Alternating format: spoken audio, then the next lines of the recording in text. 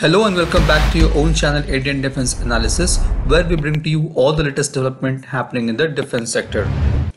Understanding Rudram series of missiles is a challenging task, and it's because of secrecy maintained about the missile family, as some of these are expected to be nuclear tipped.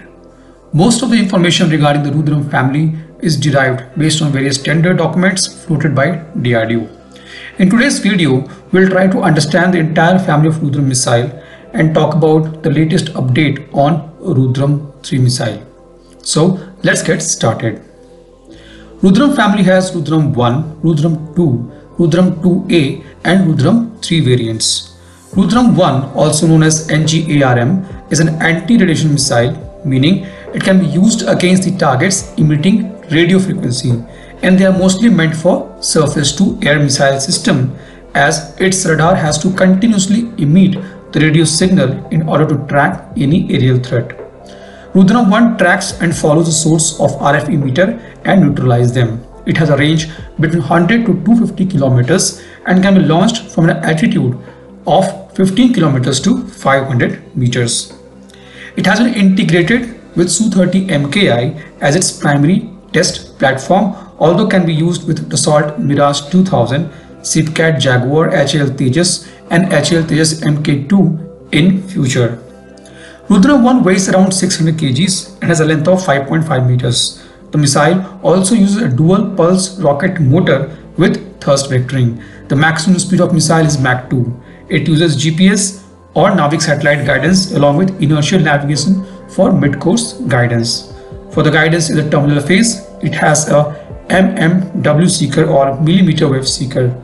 This missile has capability to fire in lock-on before launch and lock-on after launch modes. It was successfully test-fired from Integrated Test Range Balasore on 9th October 2020 from a SU-30 MKI. Rudram II is an upgraded version of air-to-surface missile with a weight of around 800 kgs and range between 300 to 350 kilometers. It would be wise to call them a supersonic aeroballistic air-to-ground missile. The missile is being developed to destroy the fortified military installation and facilities. DRDO is also working on an offset version of Rudram II called Rudram IIA. This missile will carry a different warhead, seeker, and is intended for different role.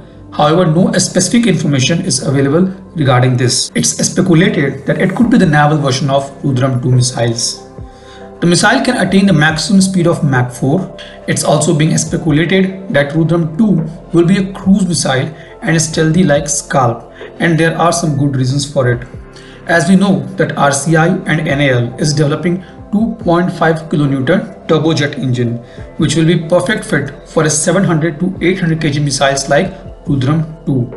Upon analysis of tender document of its engine, we found that it could be for an air-launched missile or UAV. The turbojet engine will achieve the stated range between 300 to 350 kilometers with a missile weighing 700 to 800 kgs, as turbojet engine decreases the missile range to give the better speed.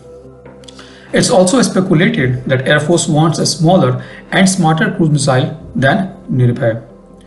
Talking about Rudram III, it is a hypersonic aeroballistic missile with a length of 6 meter, diameter of 0.5 meter and will weigh close to 1.6 tons with a maximum speed of Mach 5.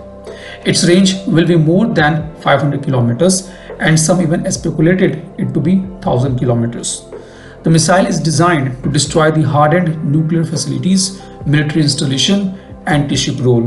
The missile will be capable of carrying warhead of 200 kgs. It can be considered as an air-launched ballistic missile like Russian Kinzhal missile. But then the obvious question is that, isn't it too light to be a ballistic missile?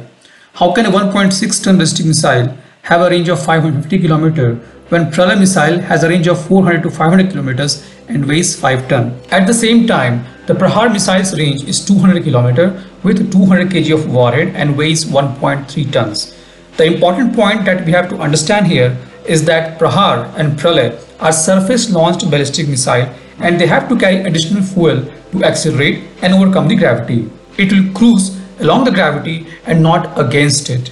Being launched from a very high altitude, it need not to carry so much fuel like ground-based missiles and that explains its lighter weight and more range than Prahar and Pralay missiles.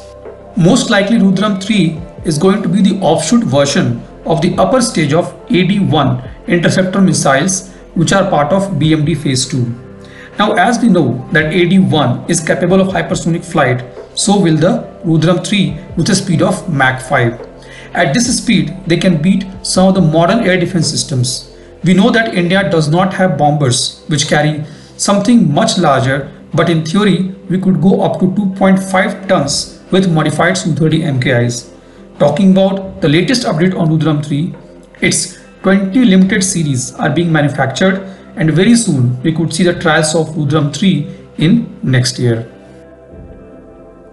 This was today's update. Please let us know what is your views about these in comment section.